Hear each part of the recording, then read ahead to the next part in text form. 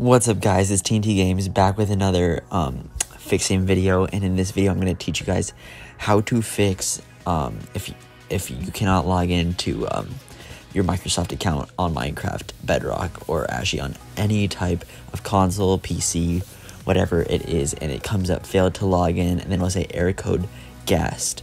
So if that happens, as it's about to happen here, signing into account is about to happen. Also, guys, before we get into the video, check out my Discord, as we have a little time to wait. So it says right here, failed to log in, error code Ghast. So it says we cannot be able to log into your Microsoft account, and so you can't access any of that stuff. So that's basically what it says. And I'm about to teach you exactly how to fix it.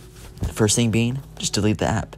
That's all you have to do to fix it. A lot of people go into a bunch of stress learning how to fix it, and all you really have to do is just delete the app. So that's how you fix it, guys. As you can see here, I re-downloaded it. And then what you want to do is hit profile, sign in for free, and then you're just gonna sign in again. That's all you gotta do. So yep.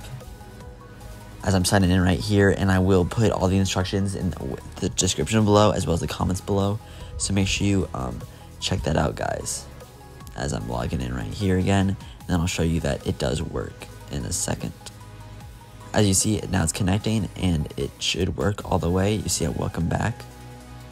So that's sick. We're all back. As it's connected to Minecraft, as you can see that it works, totally works. So Microsoft works the way it is. So if you guys did find this useful, like and sub.